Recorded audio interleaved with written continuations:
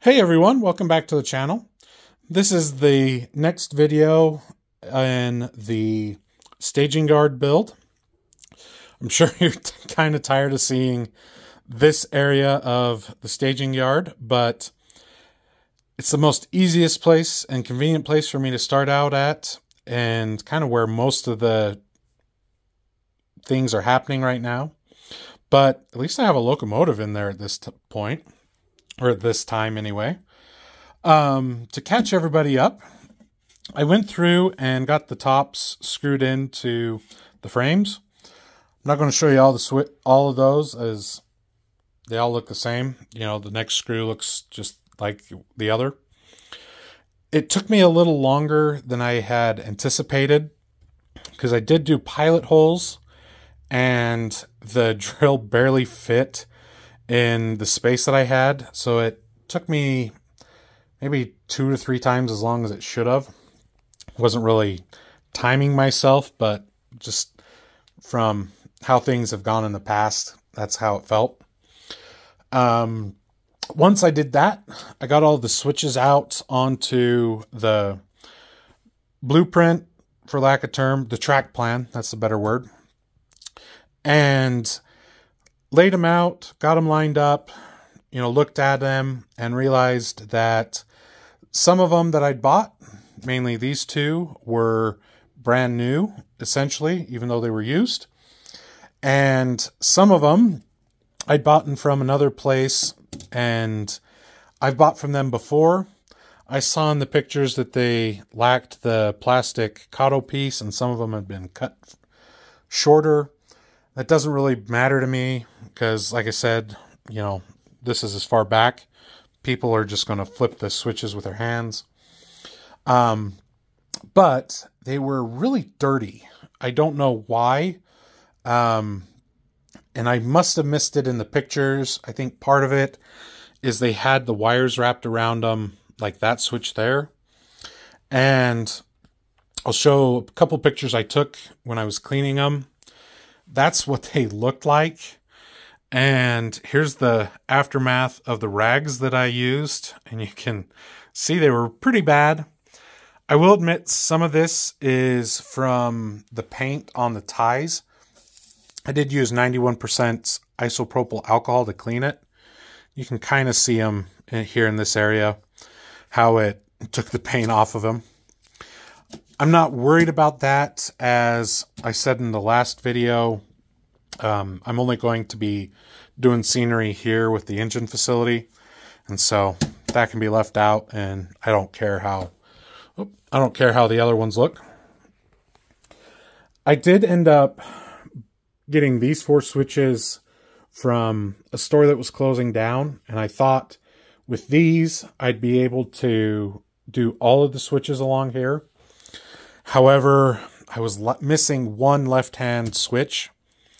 I thought about just taking this one and using it where I needed it, but I then remembered I have this Pico switch, and I figured, why buy another switch when I've got this one that will work? I have a Pico switch up there. I use them on the modules that I have that I take to shows, and they work fine. They're, you know, probably my second favorite switch after the Cotto ones. And just figured I'd use this one here. I cleaned it up and made sure that it was ready for this. And these tracks are just stub end anyway, down at the end.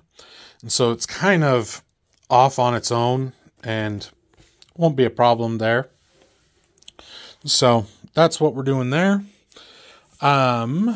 What's the next thing on the list?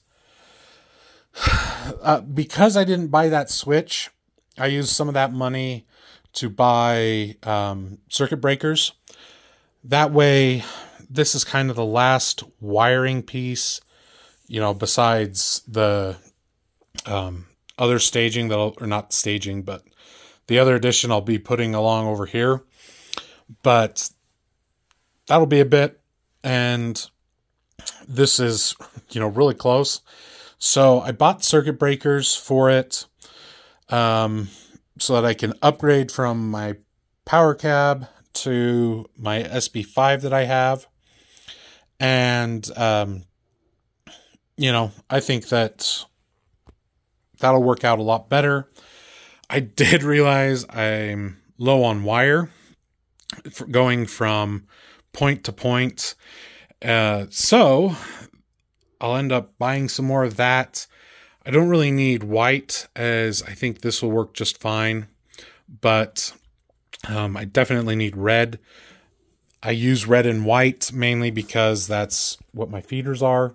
No other reason than that. So that's where we're at. Oh, I guess I can show.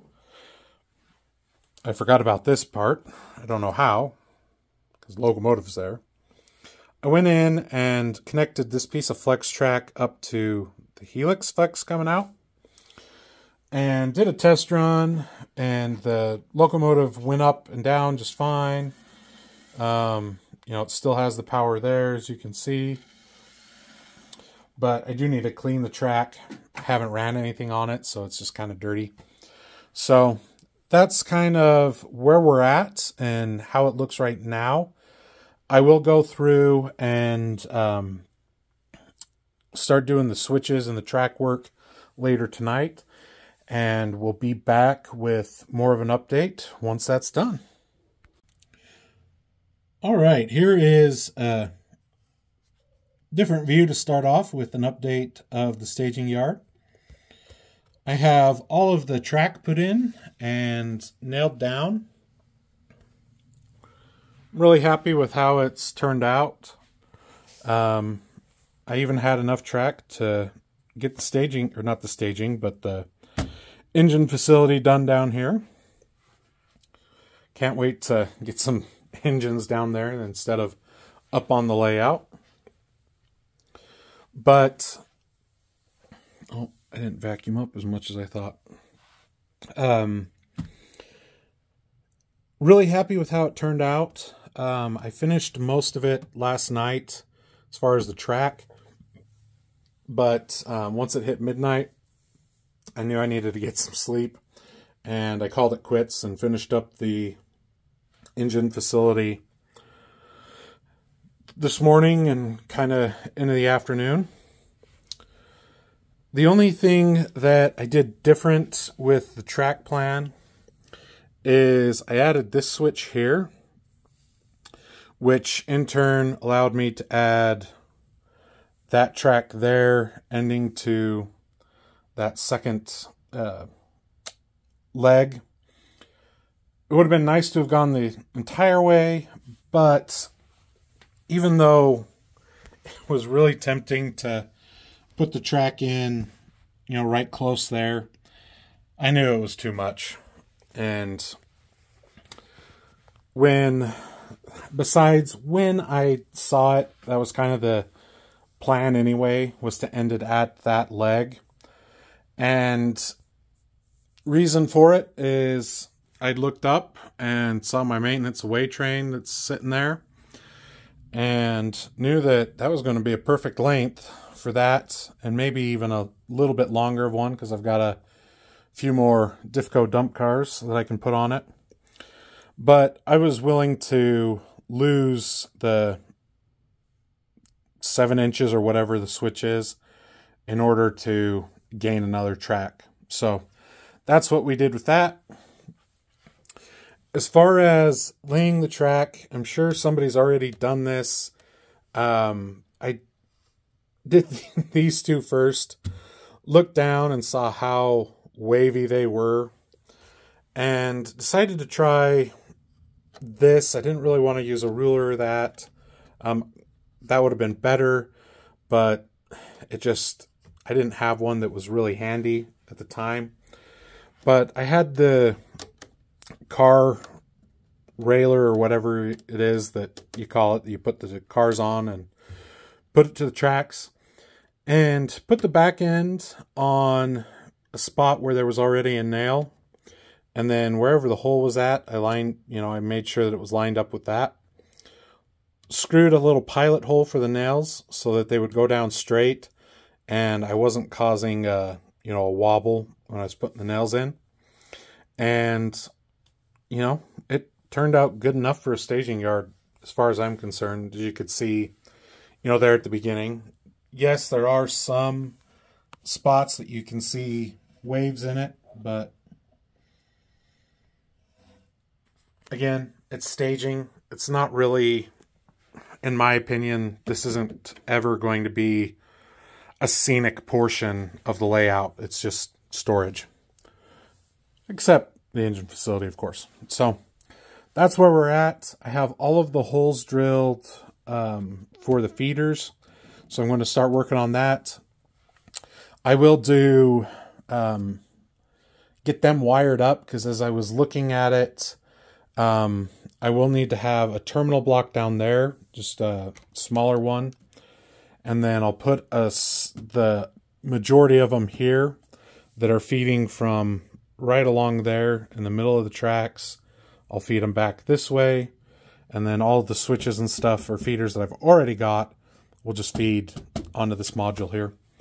So that's where we're at. I'm going to get that going.